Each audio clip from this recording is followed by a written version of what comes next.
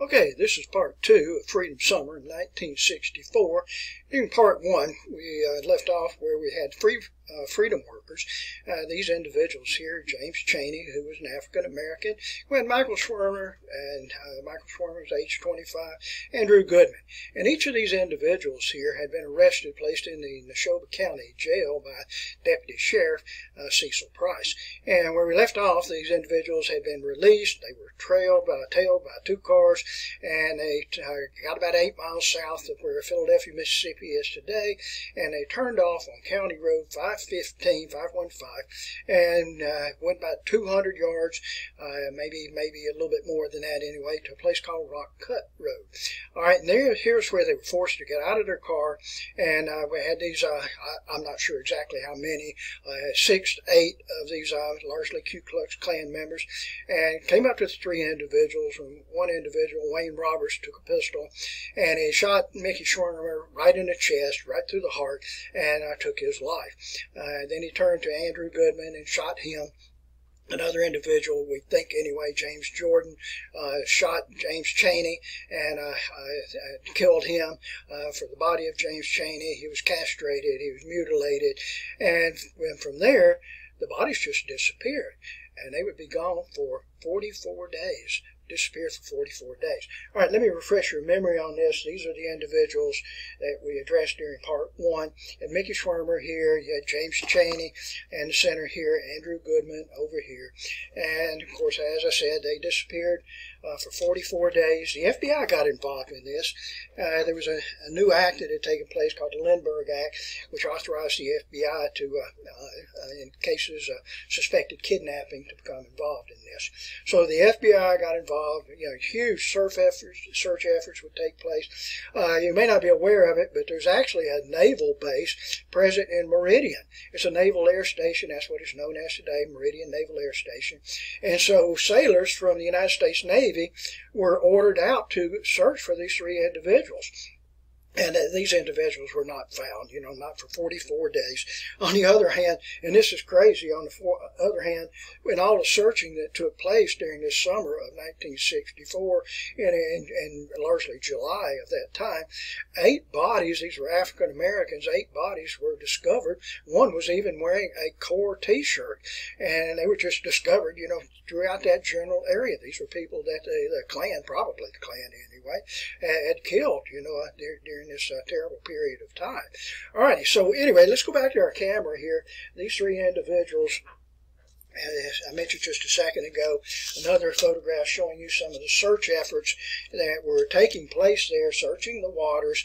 They actually found the car. They discovered the car. This would be 2 days later. This is a Corps vehicle that we talked about earlier.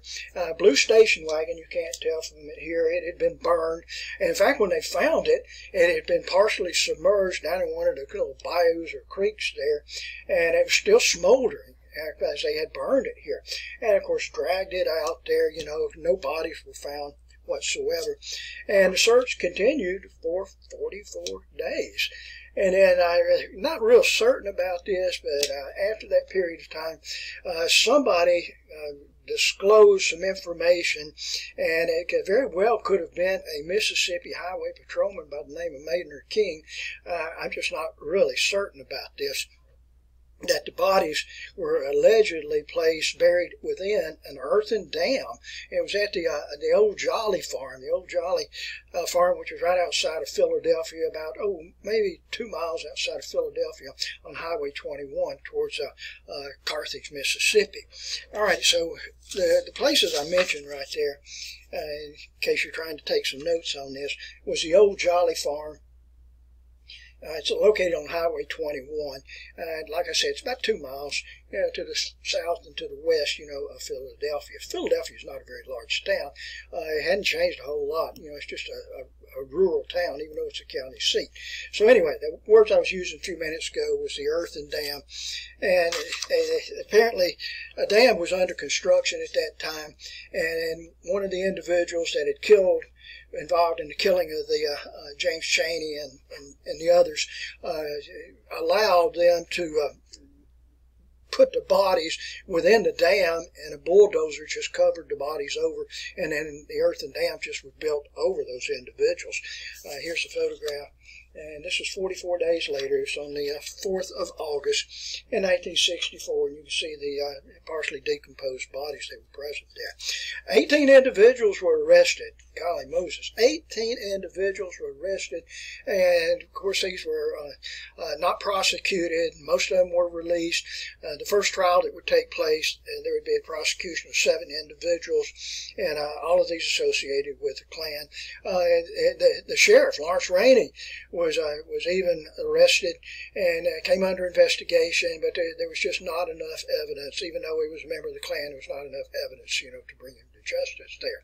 All right, so the jury deliberated. They came to a hung jury on 2 occasions, and then since no verdict could be rendered, the individuals were allowed to go.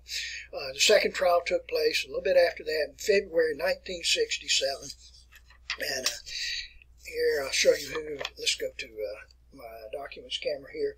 And this is the second trial.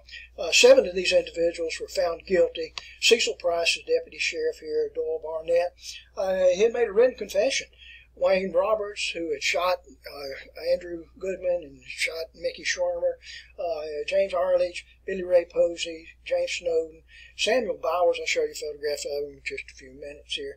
And he was actually the imperial wizard of the Mississippi White Knights of the Ku Klux Klan. Here's a photograph I promised you here of the deputy sheriff. That's Deputy Sheriff Cecil Price. You can see his name right up here. And the other individual who was the imperial wizard of the Ku Klux Klan, Samuel Bowers. There he is right there. All of these individuals were found to be guilty, and they received term sentences, if you will, 3 to 10 years. Nobody served longer than 6 years. Cecil Price right here served 6 years prison sentence. 2 other individuals associated with this, Edgar Ray Killen. People call him Killen, an appropriate name there. Edgar Ray Killen. People call him preacher. He was I think he was a Baptist preacher, from that area anyway. Found guilty on 3 accounts of manslaughter, sentenced to 60 years, 20 years for each of the deaths. He was just an accomplice with this. The other individual, James Jordan, who supposedly is the one that killed James Chaney, testified against the others. He was cooperating with the FBI. Tried in Atlanta, and he was sentenced to 4 years in prison. All right. Another photograph. This shows you Edgar Ray Killen, the person they call preacher here. All right, another photograph. And this is kind of interesting. This is a historical marker that identifies roughly the site where it tells you here Goodman, Chaney, and Schwerner murder site. This is not actually accurate. This is on Highway 19, about 7, 8 miles south of Philadelphia, on the way to Meridian, and it's just on the highway there. Now, at the intersection right here, this is where County Road 515 is, and if you take that, if you're going south, if you take the right and go about 200 yards, I guess it's about 200 yards, to Rock Creek Road, and here's where you'll find Rock Creek Road. Here, that's what it looks like. Back in this direction here, this is where Highway 19 is, and of course coming up this way, turning over here, this is Rock Cut Road here, and where those 3 young men were killed was right in this location here. There's not a historical marker there today, but if it so moves you to do so, you can visit there. All right, back to our map here of Neshoba County, and this is Neshoba County, Mississippi. If you want to get an idea, here's Philadelphia here, and you want to get an idea of where the Zion Methodist Church was. It's over to the east of Philadelphia, just a couple of miles. But like I said, it was burned to the ground. Now, where the bodies were found at the old Jolly Ranch was over on the other side of Philadelphia here. This is to the western side. You can see the road here. My eyes aren't sharp enough to see this. I think this is the road here, 19, that goes to Carthage. But here's where the old Jolly Farm is. If you travel that road, you'll see dams lakes and dams on both sides of the road, so you'll need to look to the south side there. And of course, that's private property. You cannot go there today. Here's Philadelphia, here where my marker is. Here's Meridian, is present here, and where the young men were killed was roughly in this area here. Like I said, about 8 miles, to the south on Highway 19 towards Meridian. Now, at a church outside of Philadelphia, there's a memorial established to those 3 Freedom Summer social workers here.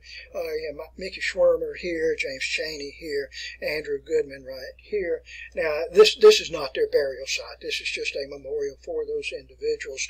I do not have a photograph of the burial site to James Chaney, nor that of Andrew Goodman, but this is the cemetery marker, the grave marker there for Michael Schwerner, Mickey Schwerner. All right, one final note here.